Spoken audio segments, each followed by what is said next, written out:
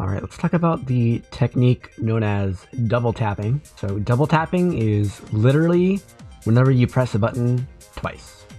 It's double tapping. Now, why would you want to double tap? Well, the main use for double tapping is during link combos, like this one. You can link these two moves together. However, if you're too early, the move doesn't come out, and if you're too late, they can block it. So double tapping gives you two chances to hit that window where the combo is possible. Or, in other words, if your first button press is too early, then maybe your second button press will be right on time. Now you might be thinking to yourself, well, why wouldn't I just mash to get it to come out?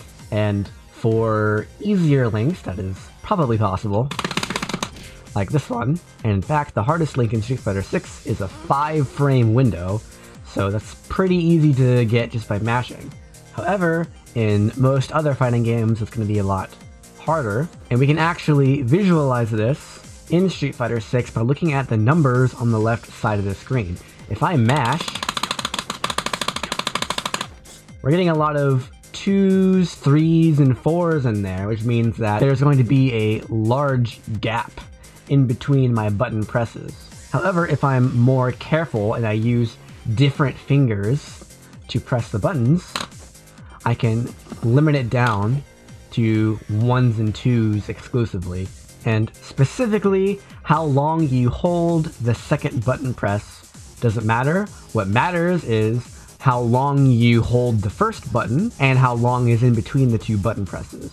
So for example, with this double tap right here, I pressed and held the first button for 2 frames, and then I was not holding a button for 1 frame, and then I pressed the button again. The perfect double tap looks like this, where you go from not pressing the button on 1 frame, then on the next frame you do press the button, then on the next frame you don't press the button, and then on the next frame you do press the button.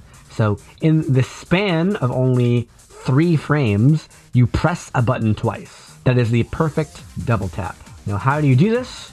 Well, it's pretty simple. You just pick 2 fingers to press a button with, and then you make sure to release the button as fast as possible after pressing it once, and then pressing it with the next finger. And for most people, the easiest way to do this is with your middle finger followed by your index finger, and it makes a nice satisfying noise on your controller when you do it. But be sure to go into a game with a input display like this that shows the exact number of frames that you hold something down, and practice doing perfect double taps. Now, because humans are not perfect, there's no way to get this down to 100% consistency. Like there, I missed a frame. There, I missed a frame. That was perfect. I missed 1 frame. Perfect. Perfect. Missed 1 frame. Perfect. Perfect.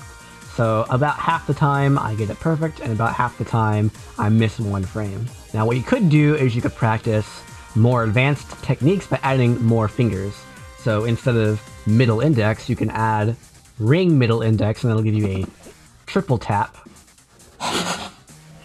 like that. Or you can do a quadra tap by adding your pinky first, so pinky, ring, middle index. And then the ultimate would be the 5 tap of adding your thumb at the end. But I can't do that. Although for most games you'll be fine just doing double taps. Now there are times when you might consider not double tapping because, well, if you double tap, you're committing 2 fingers to 1 button, and especially in games like Street Fighter where you have 6 different buttons you need to press, or even an extra button for a macro, you might think twice before committing 2 fingers to 1 button. So especially in this game where the links are so easy, you probably don't need double taps. You can consider not double tapping. And there are also situations where double tapping does not help you at all. One of those examples is in 1-frame links, and to explain this, I need to start drawing things on the screen. So let's pretend that each one of these boxes is a frame. So the game runs at 60 frames per second, and a certain number of these frames are within the window of time where a link is possible. So let's just start with the example where a 3-frame window is possible. So let's say you're playing a game with no buffer and you're doing a move that's plus 10 into a move with 8-frame startup. That would be a 3-frame link. You have a 3-frame window where you can press the button and the link combo will work. If you're too early, then your move won't come out, and if you're too late, then the move will come out too late and the opponent can block it. A perfect double tap is hitting a button on one frame and then releasing it on the next frame and then pressing it on the next frame. If you somehow, this is very hard to actually do, but if you somehow press a button, then release it and press it again on the next frame, the way fighting games are coded is that it will consider the button as just being held down for 2 frames. It doesn't actually consider it as being pressed twice on 2 consecutive frames. So the perfect double tap, let's say you press the button on this frame, and then you press the button again on this frame, well, that would work because your first one was a frame too early, but your second one is in the window of time where the link is possible. But now let's go back and let's assume that it's a 1-frame link, so you have to hit this 1 frame. Well, the problem with this is that if you're a frame early, well, now your second button press is a frame late. So even if you double tap a 1-frame link, if you're 1 frame off, it still fails. Now, theoretically, if you were 2 frames early, then the double tap does help you because your second button press will be on time. So the only reason to double tap a 1-frame link is if you plan to be 2 frames early exactly and not 1 frame early or on time. So it's like, at best, you have a 50% chance of hitting that link. You're much better off just learning the timing for the 1-frame link and pressing the button once on that frame as close as you possibly can and hoping it works. Now let's go back to our 3-frame link example, because there's something weird that happens as the link window gets wider and wider. So if you do a perfect double tap on a 3-frame window, your first button press can be here, 2 frames early, because then you hit it on this frame, or it can be on this frame, or this frame, all the way up into the last frame, right? So suddenly, if you do a perfect double tap, the link goes from 3 frames to 5 frames. Now here's the thing, what if you don't do a perfect double tap? What if you waste a frame? So your first button press is way over here, and then your second button press is over here. So there's a 2-frame gap in between the 2 button presses instead of a 1-frame gap. Well, suddenly the link becomes even easier, because now you're allowed to be way over here with your first button press, or you can be way over here with your first button press. So it's actually a 6-frame window, not a 5-frame window. And that's kind of weird because you're doing the double tap slower and it's giving you a bigger window to work with. Now here's the problem with that is if it's a 2-frame window to hit the link, well now if you're 1 frame early and you waste a frame on your double tap, well now it's the same situation as the 1-frame link where your first button press is before the window and your second button press is after the window. So what this means is the gap in between your 2 button presses should be equal to the length of the link window minus 1. So if you have a 2-frame window, you should attempt to do a perfect double tap with 1 frame in between the 2 button presses, or if it's a 5-frame window, you should try to space out your double tap so that there's 4 frames in between the 2 button presses.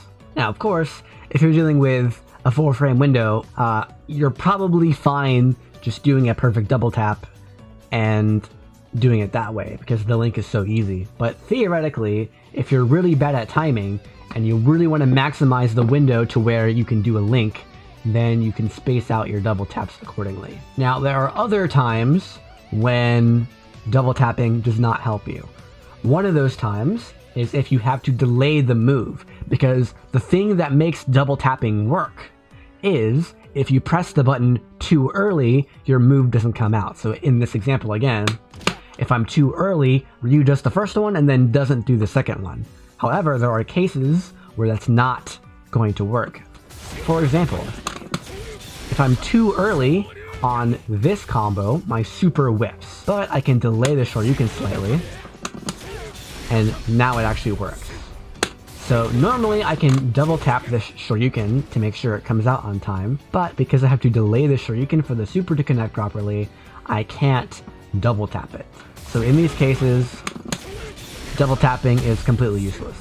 Another example where you can't double tap is if you have to hold the button down. So for example, this is a combo with Marissa, where I do a normal and I cancel the normal into the button hold version of the Gladius. And this makes sense because I'm pressing a button and then immediately releasing it.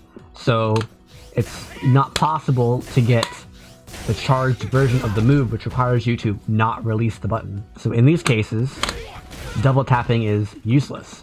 You need to time the button press properly and hold it down from the first button press. And that's just about everything when it comes to double tapping. Overall, I still double tap in Street Fighter 6 because I learned how to double tap from KOF, but double tapping is definitely not necessary and it gives you only like a marginal advantage in certain cases. It is far more useful in other game franchises that don't have a 5-frame input buffer. But anyway, I hope you learned something. Be sure to subscribe on YouTube for more videos like this. And if you want to support me in some way, there are several options. You can become a patron on Patreon, you can become a member on YouTube, or you can subscribe on Twitch. I am now officially affiliated with Twitch. And if you do subscribe on Twitch, you get several great emotes. But that's it for this video. Thanks for watching, and I hope you learned something.